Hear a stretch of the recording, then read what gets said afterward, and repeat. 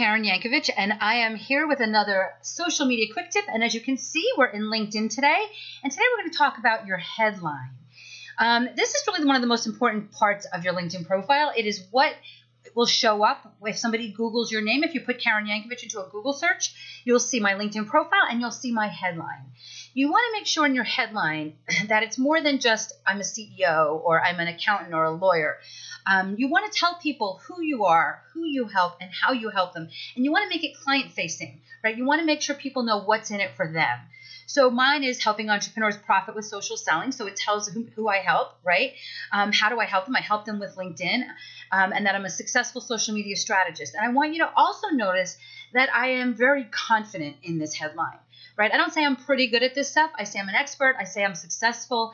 And that's important when people are looking to do business with you.